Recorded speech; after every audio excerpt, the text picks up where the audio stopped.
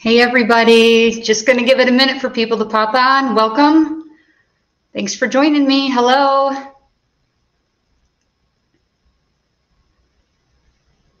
Happy Tuesday, everyone.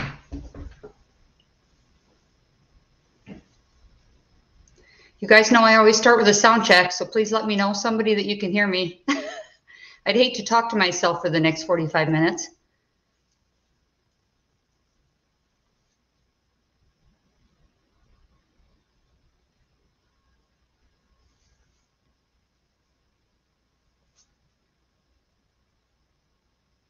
Hey Jill. Miss Jill, can you hear me, dear? Sounds good. Okay, very good. Thank you, Bobby. Thank you for letting me know. Good evening, everyone. I have so much good stuff to get into tonight, guys. I've been very much looking forward to this evening because we have some really important stories to talk about. I'm bringing to you guys tonight for the first time. Thanks for letting me know. Appreciate that, guys. We're going to be talking about Morgan Bauer tonight, a very, very important story. I'm so grateful to be involved in Morgan's story. So we're going to be talking about that. And then I will be getting back into sort of an update on all of the Warren Jeffs, FLDS. You guys know there's so much stuff with that. It's going to be a long process, but I am going to bring you guys up to speed. I posted a video this afternoon with Warren Jeffs actually speaking to 12 women. And it's quite horrifying when you put it into context with what he was doing to these women. So if you didn't get a chance today, please go back a couple posts and look for the FLDS post that has Warren Jeffs live, or audio of him, not live of him, but audio of him. So Lilia, good question. I am going to be fairly soon doing a live with about nothing but Serenity Denard. It's been a while since I've done a Serenity podcast, and I actually do have some information that I'm wanting to bring people up to speed on, but it's going to take a podcast of its own. It's going to take its own. So I will update you guys soon, but I never forget Serenity, ever. She's always on the top of my mind, and I am soon going to be doing just a Serenity update. Uh-oh, okay. Okay, all right. I think that people are getting on, so I'm going to go ahead and get started here. Miss Bobby, I completely, totally agree. Makes you physically sick to listen to Warren Jeffs and the way that he talks to these women, knowing what he's preparing them for. Unbelievable. Just an absolute sicko. I, for one, am glad that man is behind bars. He should always be there and never be anywhere else. Next, guys, what I'm going to do is I'm going to be introducing you to a woman who is just absolutely inspires me. Incredible woman. Sherry Keenan is Morgan Bauer's mother, and she is going to be taking us through the story of Morgan. It's very important. Sherry has to tell a story, guys, that every mother hopes they never have to tell. This is every mother's worst nightmare, that they would have to share the story. So I'm going to start by first bringing up for everybody a picture of Morgan. This is Morgan Bauer.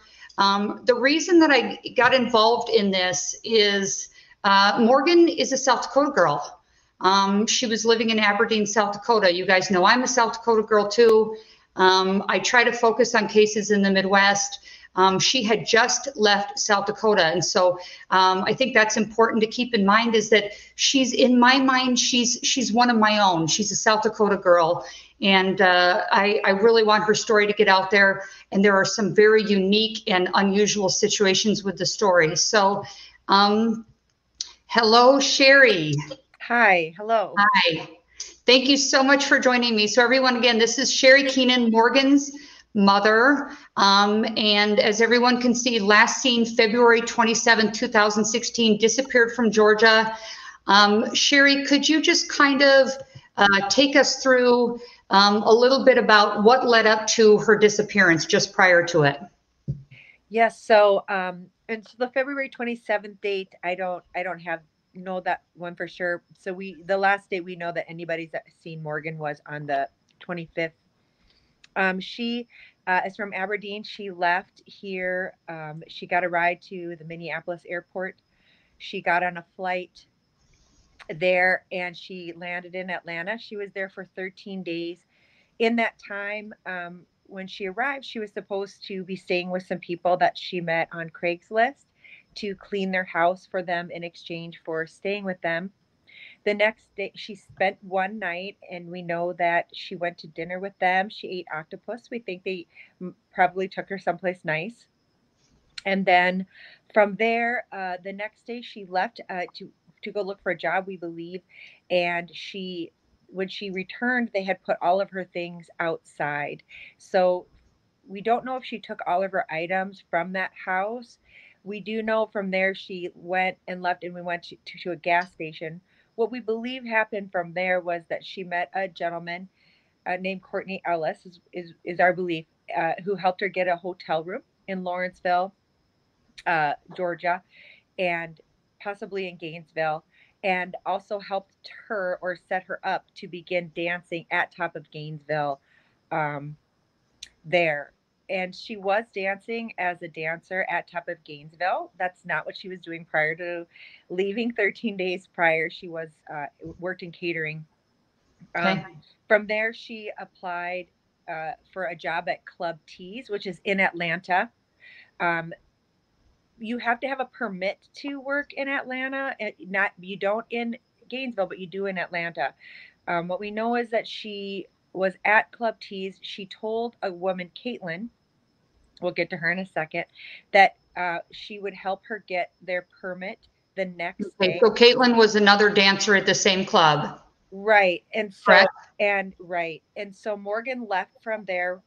She went to go dance. So I don't know if they were dancing together that evening for sure, but I do know that they ended up leaving together from Top of Gainesville that night. Morgan was with Caitlin Gable and her boyfriend at the time, Jonathan Alexander Warren. They left together. They ended up in Porterdale. We know that that's where Morgan's phone last pinged, going into the 25th, going into the 26th. Then on uh, going into after midnight, Morgan was texting Courtney Ellis, telling him that she needed to get to the other club right away because she'd only made a minimal amount of money, and so that was her plan. From there, what we know is the next day, the next morning, Courtney Ellis texts her over and over again, and Morgan never answers the phone. Okay. The Now, Sherry, just to kind of get some context a little bit for Morgan, was Morgan a troubled young woman? Did she disappear often? I mean, was this something that you went, oh, Morgan's missing again? Or was this out of the blue? No, never. Morgan's never.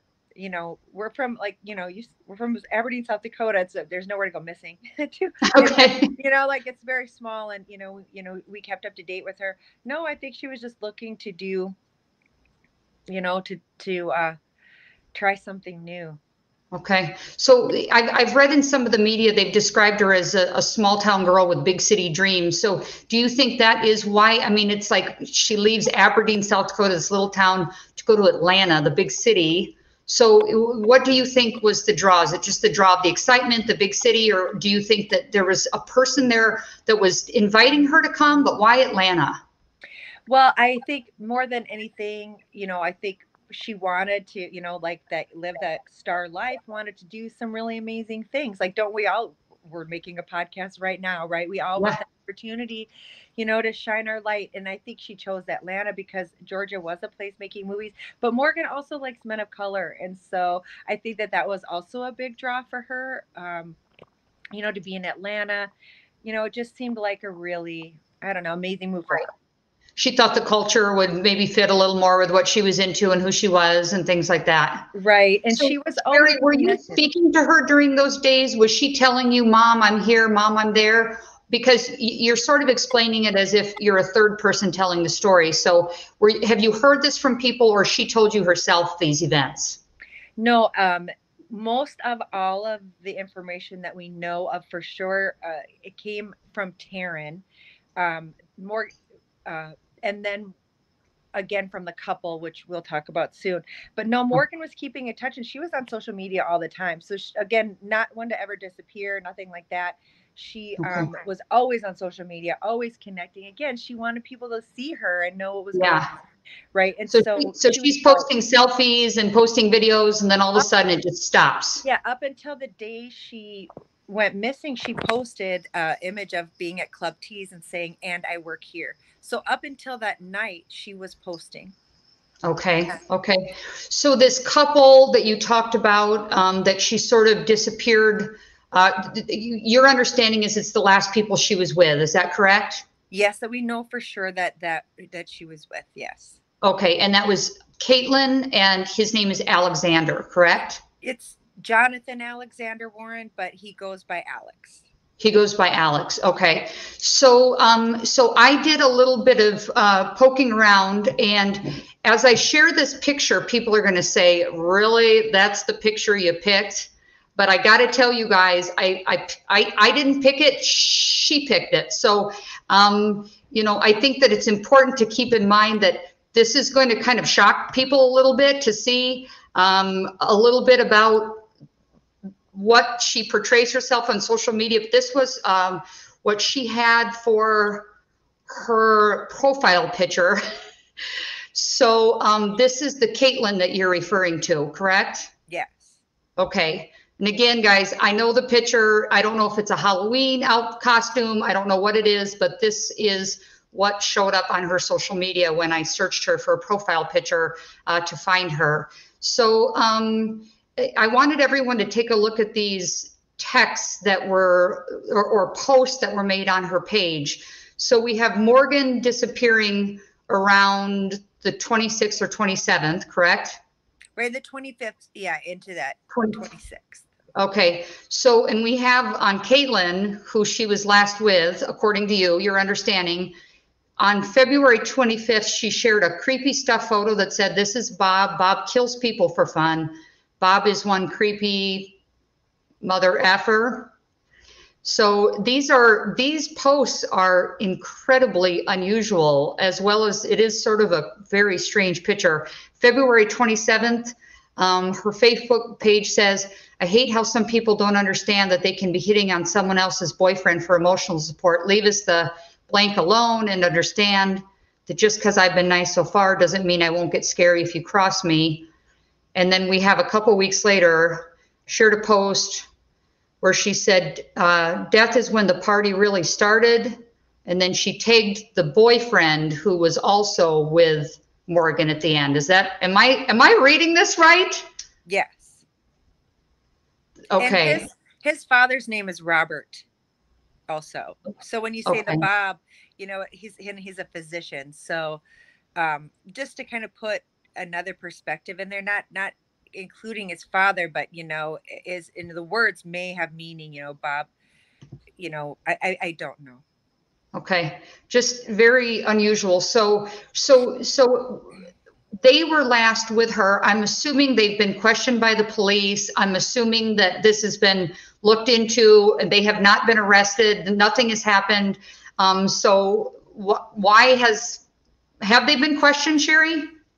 So they were not questioned at first. I believe she was briefly questioned on the phone a year or two later. He has never been questioned, and their phones have never been searched because they say they don't have enough probable cause. Okay, so I will share him. This is his profile picture. He was on here as Alexander Warren. So, so why was Morgan with them at the end? What was the purpose of them being together, to your understanding? They were friends. You know, it's hard for people that aren't from South Dakota to maybe understand how trusting you are. You know, when you leave and you think people are your friends and they care about you because they pretend to be, or, you know, you don't know what people's necessarily agendas are, but she just, why wouldn't she trust somebody? You know, I think that's all it was. So she's basically new in a big town, and she meets some people and she just immediately kind of becomes friends with them instantly because it's somebody that she can connect with, get rides with, stuff like that. Yeah, and they danced together, and they Okay. somehow connected or whatever, and whatever that is, and And do we know if Morgan had any money or any financial resources? I mean, how did she have money to spend for herself to take care of herself? No, so when she left, she didn't have any money with her. The gentleman that gave her a ride to Minneapolis gave her $20. She was waiting for approximately $615 to come on her on a H&R Block card, and that is from an H&R Block card is where you get your tax refund. So she was waiting for money to come on her tax refund. Okay. So she was essentially broke, just kind of getting by on a few bucks here and there Yeah, she left until that money no money. came. Right. Right. Okay. So fill me in. So you hire a private investigator, and this private investigator evidently made a name for himself through the Natalie Holloway case. Yes. Is TJ this Ward. correct? Yes. Okay, TJ Ward. And so he's a big deal. He's very well respected, very well known. Is that my understanding within private investigators? That's the way he portrayed himself. Okay. So he comes along and says to you, hey, I helped on the Natalie Holloway case. He's been on TV. He's been, he's easy to Google and find. So you trusted him that he was going to help you. Yes. Okay. And then how did that unfold? What did he find? Nothing. I actually have an invoice where I paid him $2,000 because it was at the beginning, and I was coming with whatever he had, and I gave him $2,000. He still owes me $450. I have the invoice. He didn't do anything, and there is a itemized list of exactly what he did on that invoice, which was really nothing, except he did go to speak to the press and tell them that Morgan was fine. Okay. So that is She was hiding a from big her. thing. That is a very big thing to say, to go to the press and say she's fine. I mean, how did he know she's fine? Had he seen her? Had he made contact with her? No, from nothing. He just went and said that she was somebody that was arguing with her family from nothing and I'm not sure if I sent you that itemized list. If I not, I can absolutely do that and post it on Facebook as well, wherever, so you could see the exact amount of work that he did to go on public record to say that. Okay. I would not think that a person would come out and make a statement like she's fine unless they know that she's fine, unless they've talked to her, sat down with her. I just am having a hard time understanding how someone could do that. Are you feeling the same way?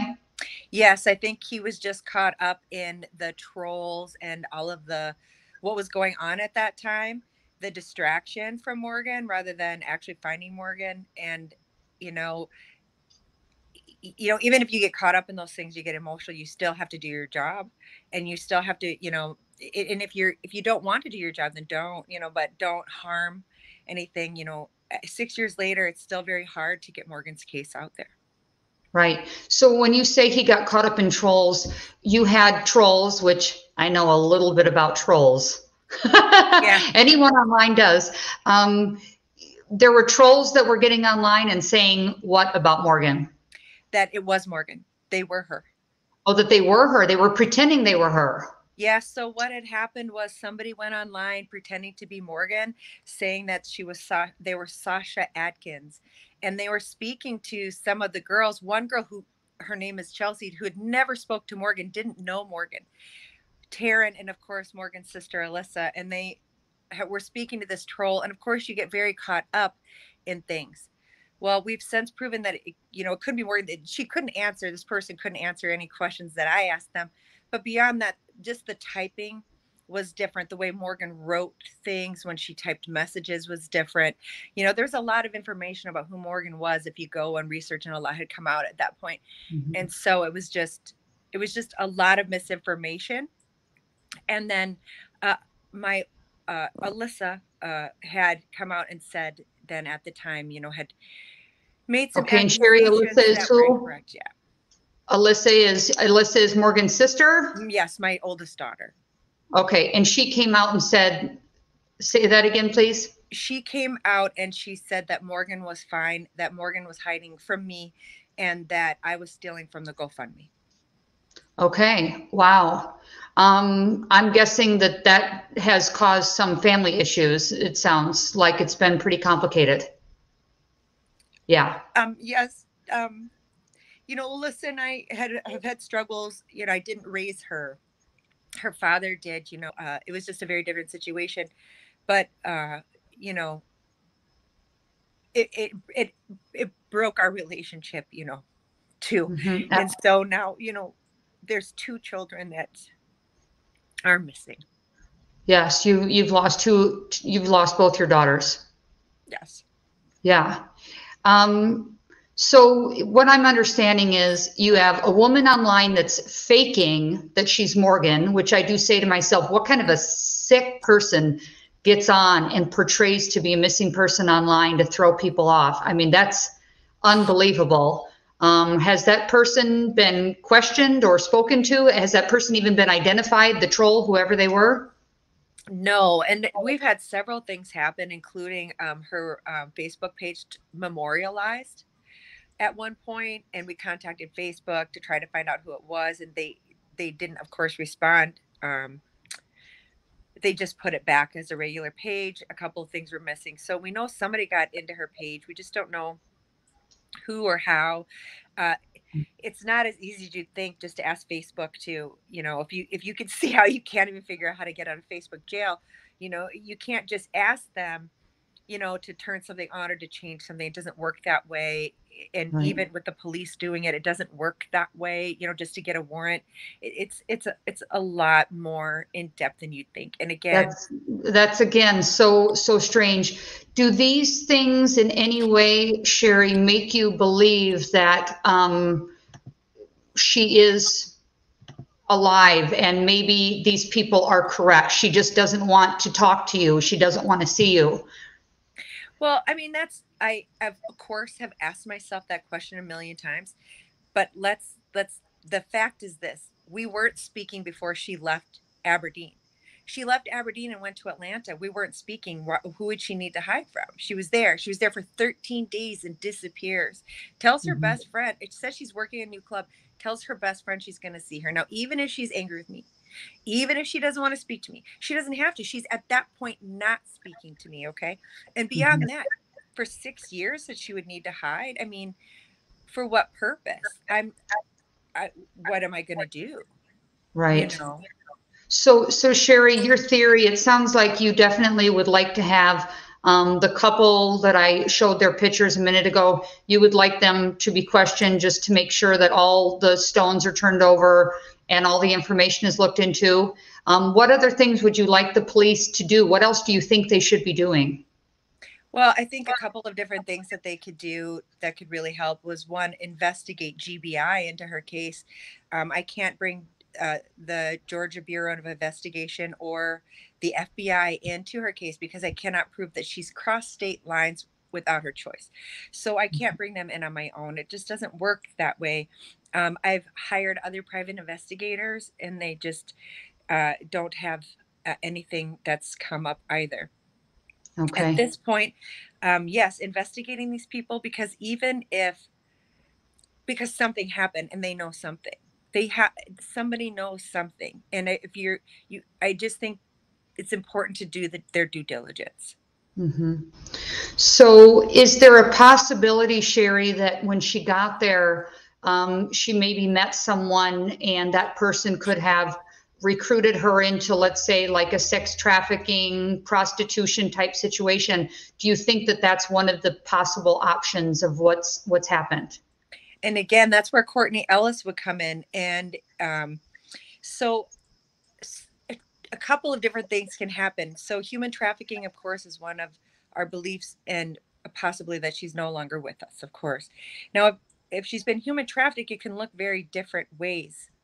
And so this is what people need to understand, and we talked about this briefly, is that it doesn't always look like somebody putting you in a white van and shipping you out of the country. You know, it can Mhm. very much look like a gentleman that seems like he's your friend. He's your knight in shining armor. He's showering you with these gifts. He makes you feel so beautiful and amazing, all of the things that you've ever wanted.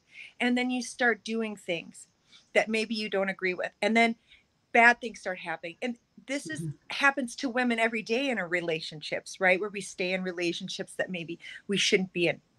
So it's just the same kind of, and then you're doing more, and now you're prostituting, you're doing other things, you're ashamed of yourself, you're being told that no one will love you. I mean, it can look very different ways. So why she may be choosing to be with this man, it could look very different ways. And a lot of women who are being trafficked may not even realize they're being trafficked. Some women Sure. they don't even know. And until I see her face and she says, I'm happy, and she is really happy, and that's all, it's all it would take. Have there been any recent sightings or any new information that's come in, let's say in the last 6 months? No, Morgan is a cold but active case with the Atlanta Police Department. We have never had any verifiable proof of anything, any pictures of Morgan. Every piece of anything, information we ever gets sent to Atlanta Police Department immediately. Okay, so they've never even. I'm so sorry. They've never even sent you a picture and said, hey, here's a girl that we spotted that kind of looks like Morgan. Is this her? You've never had that happen or anything like that where you've thought maybe there's a chance? That happens all the time. And so when people send me pictures, it's easy to tell immediately whether maybe it's Morgan or not. Tattoos. Morgan has several tattoos. Her ears were gauged. So if somebody has just a regular piercing in her ears, it wouldn't be able to hold that, So there's just several of defining markers that Morgan has so that we can absolutely tell it's her. If we can see her arms, they have tattoos on her. Her chest has tattoos on them. Her wrists have tattoos. So in very distinguishable places, we can easily tell. And, we have people who have bodies, different things like that, where we have to go through DNA over the last 6 years, where we've had to send dental records and things like that. So Morgan, and this is one thing, as a tattooed mom, I will say tattoo your children, because it's an identifying mark, because it's just something that can be picked out. And I'm so grateful she has tattoos, because it's just a big thing. I can look at pictures and say, it's not her because of earrings or, different things. So Sherry, I know this is kind of a tough question maybe to answer, but I do like to believe that mothers have some level of intuition. Do you have an intuition about Morgan and whether or not she's on this earth or the next earth? Do you have a feeling inside you one way or the other on what's happened? And I really appreciate that question. I actually, part of my path is being a spiritual person and connecting in those ways, but I don't. And the reason is maybe I don't want to. I like the hope of whatever it looks like. And part of my spiritual journey is living in the mystery of what it is. I'm not here to guess or make assumptions or do any of those things. My job is to trust that Spirit has a plan for us, and that, her and I made a contractual agreement together in this lifetime, and we're going to see it through. Absolutely. Well, I know that every person watching this, their heart breaks for you. Like I said in my introduction, this is the story that no mother ever wants to have to tell. This is every mother's nightmare, to not know where their child is, whether it be their son or their daughter. It's so painful. I just appreciate you joining me, answering questions about your beautiful young daughter. I just will continue to cover her story, talk about her. I'm going to continue to ask some questions and see what I can find. I hope that I can be helpful in some way. And I know that my people that follow the page as well will share information about her and try to help in any way they can. So you're part of a team now. We are a team. I sometimes refer to the women on this page because I have about 88% female followers, and I call us the Mama Bears. Oh my God. Because we really are like a group of Mama Bears in many ways. So thank you so much for joining us, and we will stay in touch. Sorry about that. Oh, no problem. So thank you, Sherry, for joining us, and I'll keep you updated, and please keep me updated as well.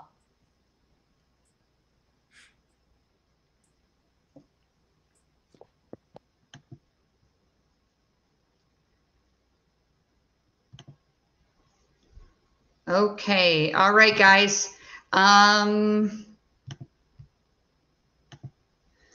So thank you all for taking a few minutes to listen to the story of Morgan. You guys can probably see a very sad situation. Jill, you asked how old would she be? Morgan, let's see, that's a good question.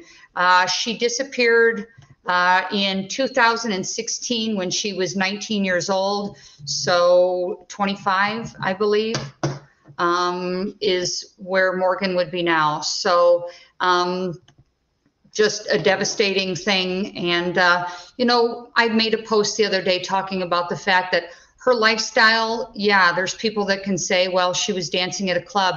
She was 19. She just moved to Atlanta. She'd never lived in a big city. She was really kind of ripe for the picking in some ways. And there probably was people or persons there that were found somebody vulnerable that they could prey on. And, you know, every missing person is important. So we don't judge the lifestyle. We just look for information. So please, everybody, continue to share her posts, and we'll continue to talk about Morgan. South Dakota girl, we got to get her back home so that her mom can have some closure and some peace.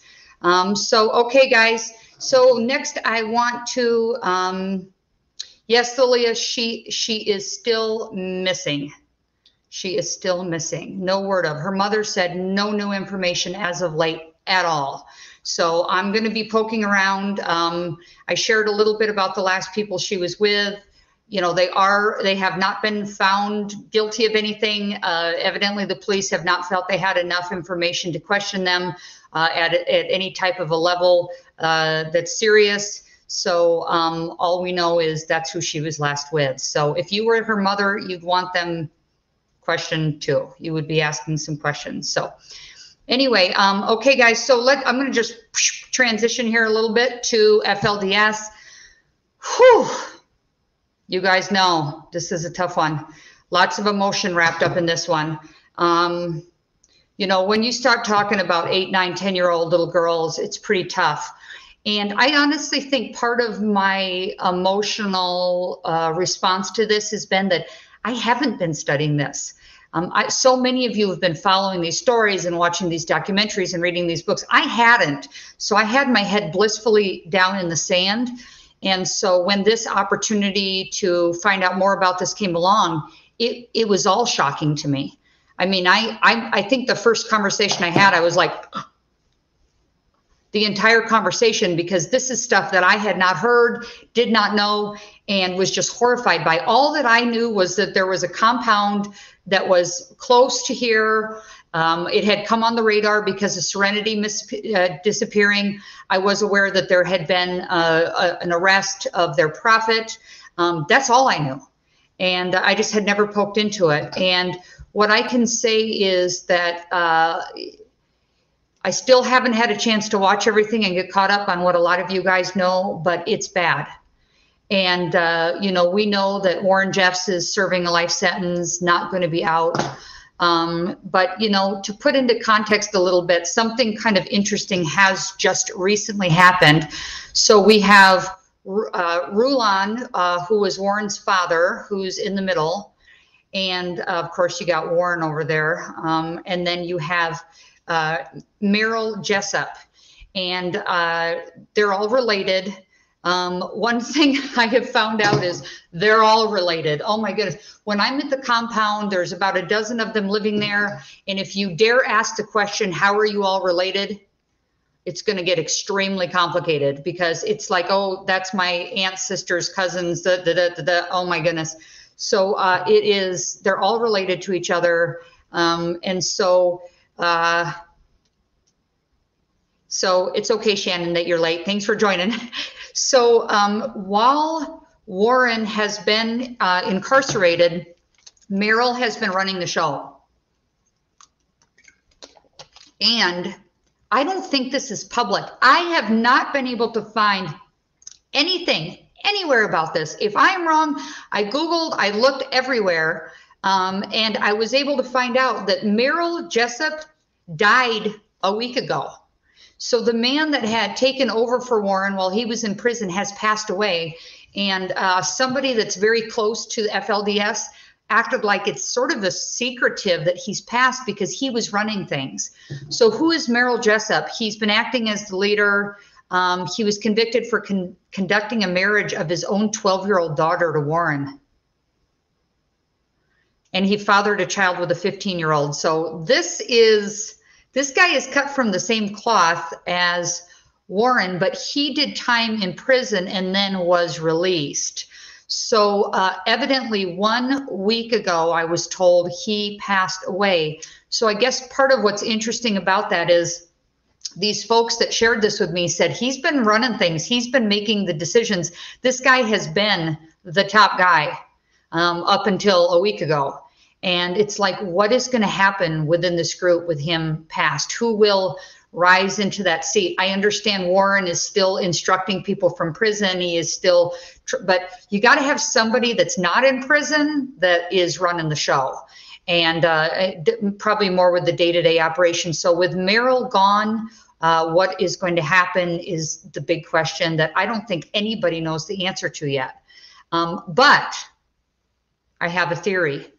So in the documents and the information that I have been sharing, there is a lot of evidence pointing towards a woman leader. You go, well, this is a very paternal society and the men ran things and the women were very subservient. But there appears, from what I'm seeing, to be more information lending to the fact that Marilyn Steed, which would be Warren's mother and Rulon's, one of his wives, has been running a lot of things and making some very important decisions. And it looks like has been for quite a while. And so it looks like the one person that Warren listens to is his mother, Marilyn.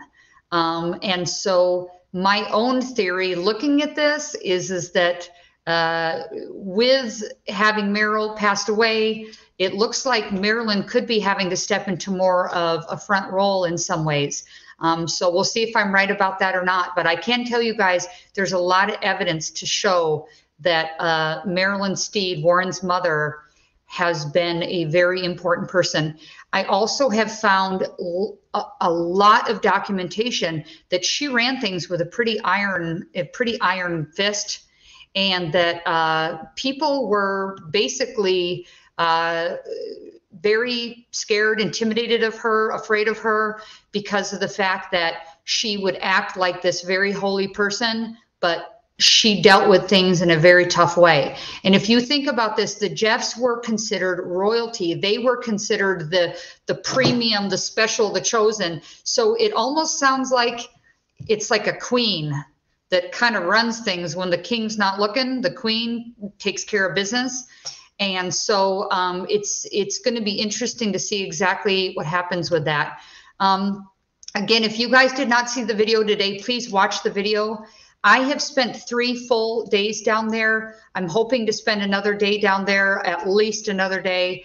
I am actually considering, I have been invited to stay overnight there and spend some time actually sleeping there. I'm completely creeped out by that.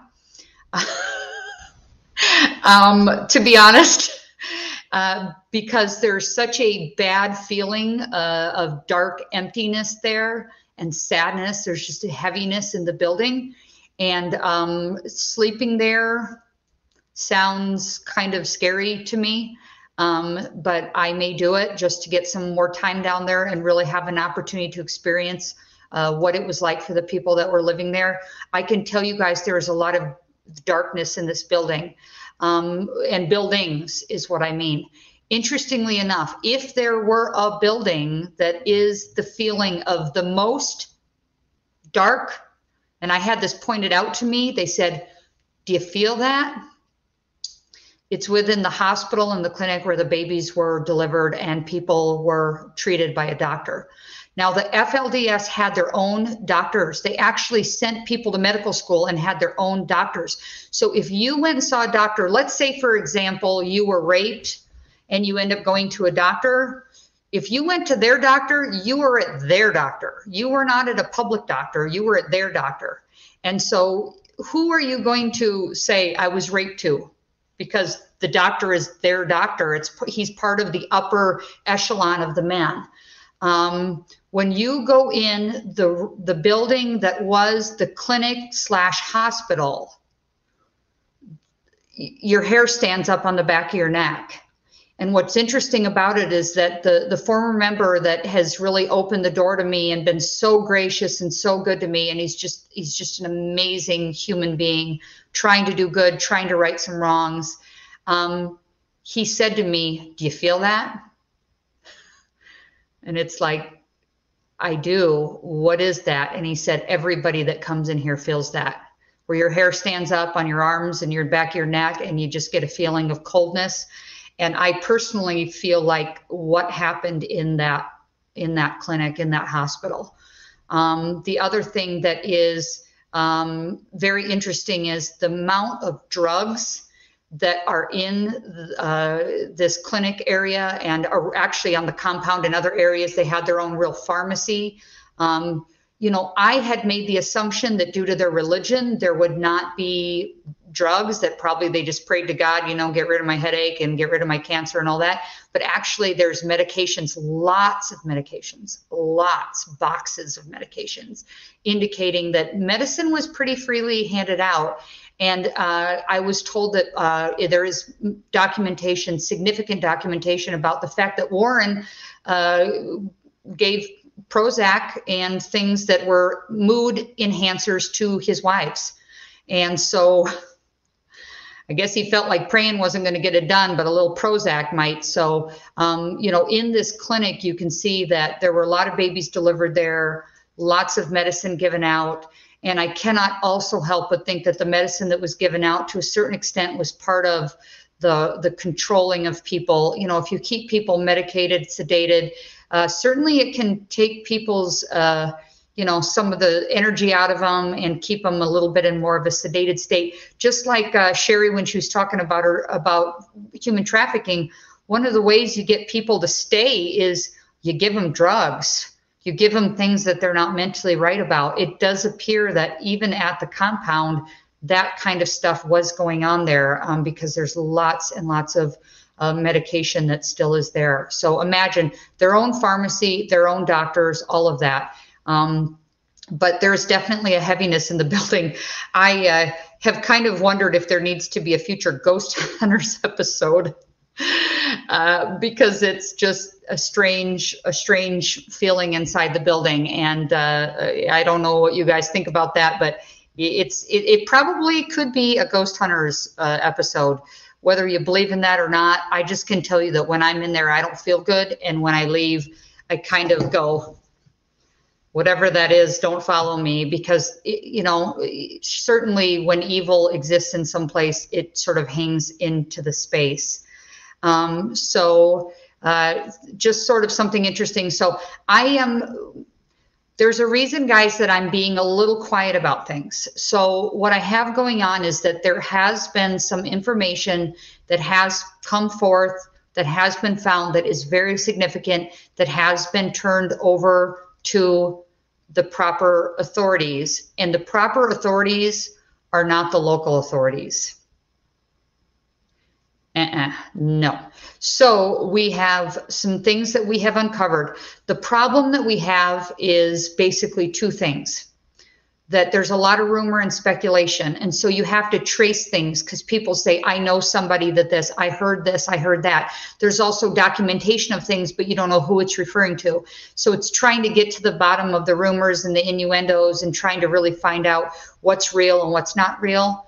The other thing that is something that I want all of you to think about, I mean, really think about this, is where do you draw the line on the victim and the perpetrator?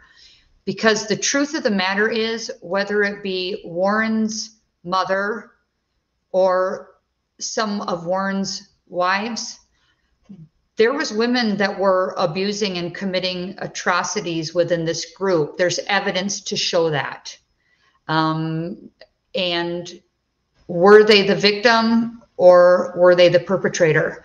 And there's something called Stockholm Syndrome, where you talk about the fact that people, if they're put inside an environment and in that environment they're pressured and they're abused and they're in essence brainwashed, that they will start to think like-minded to their abusers. There's some real gray areas on some of the information that is coming out and that's being found, where you say, boy, when you read about this, you think to yourself, how could these women have done this to the children, to their own girls, their own other women's girls? How could they do that? Well, I don't know. Like I said, I want you guys to really think about that. It's a fine line. Are they the perpetrator or were they the victim of such a cruel environment that they were doing what they needed to survive? I'm truly on the fence. I'm truly struggling with that. And I want it to be handled appropriately. I do not want to inflict further pain on people that have already been through a lot. But if they hurt other people, it's complicated. So anyway, I appreciate all of you. I try to always keep these at 45 minutes. I've appreciated so much, you guys, all of the amazing supportive posts I've received on my page lately. You guys are amazing human beings. I've had way less trolls lately. I'm probably due for a really bad one because I've had so few trolls lately. Where are they all hiding? They all hide. And if you guys would please do me a favor and hit the subscribe button on my YouTube channel, I would appreciate it. It makes you so you get notified of my videos. And so it really helps me. It helps with the algorithm that my videos show up when I have followers. So I appreciate if you guys just take a minute to hit the subscribe button. I am going to be bringing you guys very soon an update all about Serenity Denard. I have some new information and some things that I think you guys are going to go, what? You've got to be kidding me. Some of the predictions and things that were said years ago have kind of started to unfold and come true. So it's very, very interesting. Jill did ask, why have you been warned to shut your mouth? So yeah, I had a very interesting situation there. I'll keep it short and sweet, but there is local law enforcement that is not appreciative of what I'm doing down in Pringle. They feel that the reputation of their area is being tarnished by my videos. They're concerned about that. I feel real bad about that. Not because that area's already had its own reputation tarnished by Warren Jeffs and the things that were going on down there. I do not believe, I am not wanting to imply in any way, shape, or form that law enforcement was a part of what was going on down there. I have not personally found any evidence to prove that. I just think that to say, please don't talk about it, you're hurting the reputation of our area, and people are going to think that we're a bunch of, we weren't doing our jobs and all of those things. Well, I'm sorry that people will think that, but I'm not really responsible for what people think. You know, so I'm going to continue to shed light on it. It's not great for me to be putting myself in this position with law enforcement, and I just have to hope that I don't get arrested for anything soon. But I am hanging in there, and I will just continue to expose. We just don't want to jump to any conclusions that law enforcement was a part of it. I do not have any evidence that law enforcement was a part of it. I want to believe that they did the best they can, but I can also tell you that there is more to come out, that while it is being investigated at the proper levels, I have to keep under wraps because of the fact that the people involved, these are serious crimes. These are crimes that people could potentially do significant time for, people that have not been arrested and things like that. And so I don't want to do anything to affect that and hurt that investigation. So again, I'm going to be doing a Serenity update soon, and nothing but Serenity for everybody. Appreciate you guys. I hope everybody enjoyed tonight. Please continue to share my stuff, and have a good evening, guys. See you later.